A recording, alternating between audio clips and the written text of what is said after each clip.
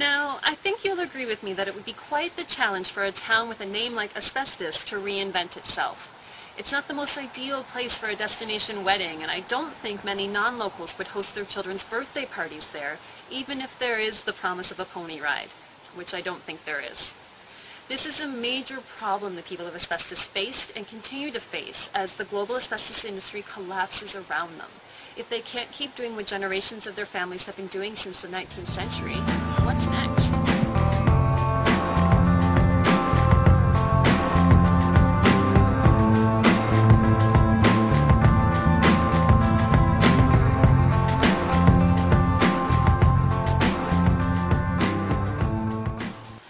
In the United States, the Environmental Protection Agency allied itself with American mothers in a campaign that depicted asbestos, even Canadian asbestos, as something that put children in danger.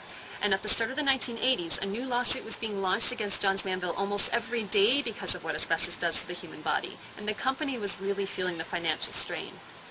No lawsuits were launched in Quebec, however, as Johns Manville and companies like it had made friends with government officials in the 1950s so that asbestos-related diseases were taken off the compensatable industrial disease list. Lawsuits simply weren't possible.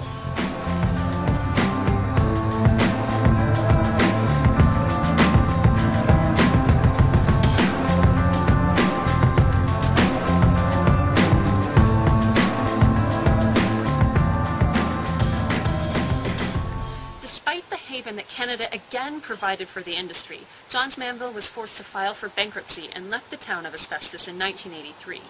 Okay, now it's time to panic. What is a town called Asbestos, home of the largest chrysotile asbestos mine in the world, supposed to do when the industry collapses? Despite government-funded programs designed to bring new industry to the region, there was very little that could be done with the people and the land. Well, very little except for finding new markets for the fireproof mineral.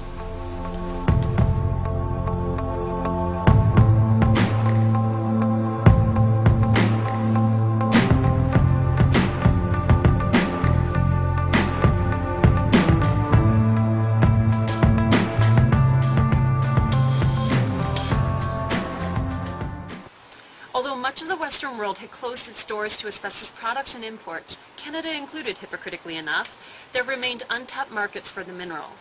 Former Canadian Johns Manville officials purchased the Jeffrey mine at a discount and quickly worked with government representatives to make trade alliances with countries like China, India, Mexico, Iran, and Zimbabwe, where for some reason, asbestos wasn't such a dirty word.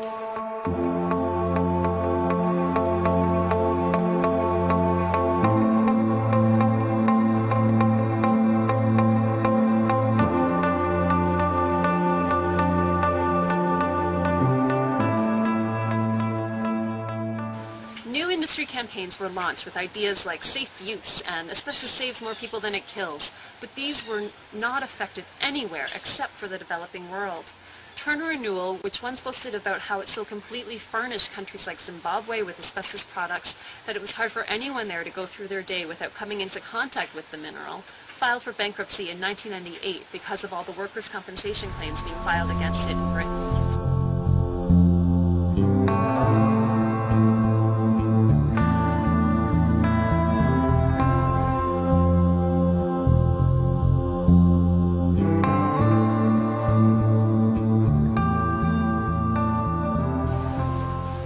Its factory in Rochdale, England now stands empty, with warning signs posted all around it and environmental groups investigating it as a wasteland after evidence of illegal asbestos dumping was discovered in the river and along the public footpath that runs beside it.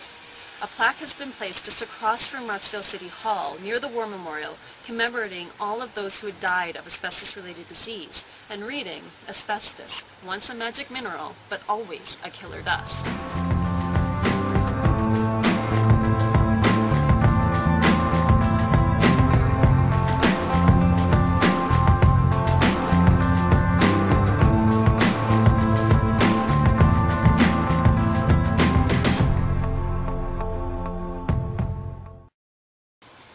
Perhaps because of the role it played throughout the history of the industry, Britain continues to play an active role in the global asbestos trade.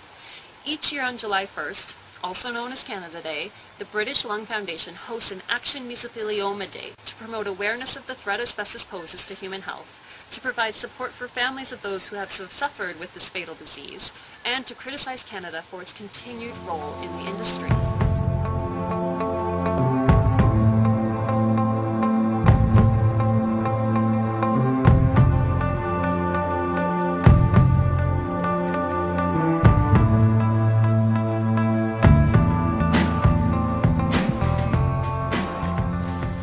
All those years spent smearing the African asbestos industry and promoting Canadian asbestos as safe and friendly has truly backfired on the country. While Quebec was once the top supplier of asbestos in the world, it's now in 5th place behind Russia, China, Brazil, and Kazakhstan. But rather than protest on the 12th of June for Russia Day or in Rio de Janeiro during Carnival, it's Canada Day and Canada that specifically targeted and criticized all over the world. Is it possible that Canada's become a victim to the very double standard that it helped create?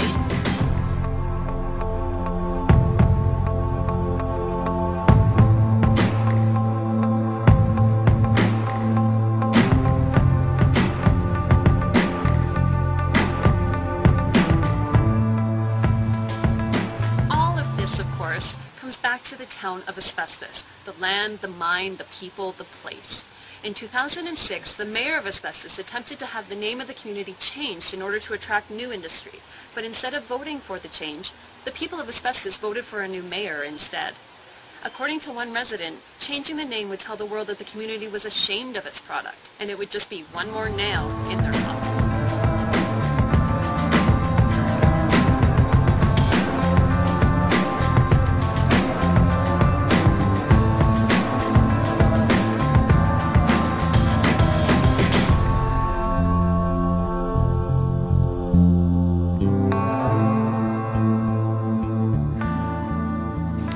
So even as more and more people leave the community to find work elsewhere, houses go up for sale and schools get boarded up, the town of Asbestos continues to advertise itself as a viable place for business opportunities while promoting the mineral in the developing world.